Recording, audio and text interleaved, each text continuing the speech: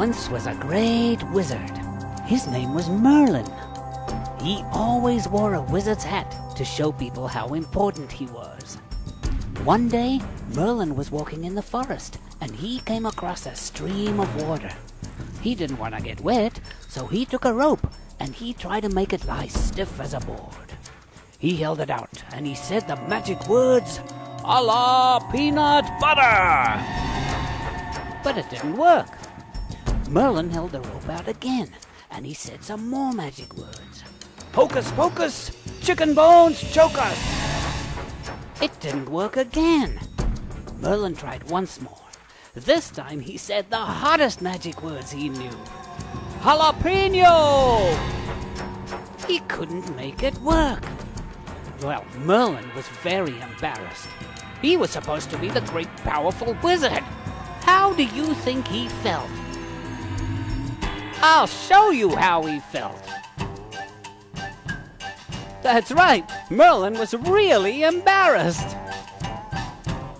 Just then, Merlin noticed a little mouse over in the corner, laughing at him. Merlin asked the mouse, "Why are you laughing?" And do you know what the little mouse said? She said, "I can do that trick." Merlin said, "No, you can't." "Yes, I can." And then the mouse ran up a tree. "Yes, I can." "No, you can't." And then she bit Merlin's nose. Ow! Merlin decided to show the mouse that she can't do it because she was too small. He handed her the rope. Do you know that little mouse stood at the edge of a branch? She held out the rope and she said the magic words, "I can do it." And that rope lay stiff as a board. Merlin's face was like this. Merlin asked the mouse, "How did you do that?" And do you know what the little mouse said? She said, "Even though I am small, I know that I have the power to do anything if I believe in myself."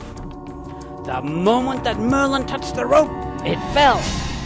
And that just goes to show you that no matter how small you are, if you believe in yourself, you can do anything.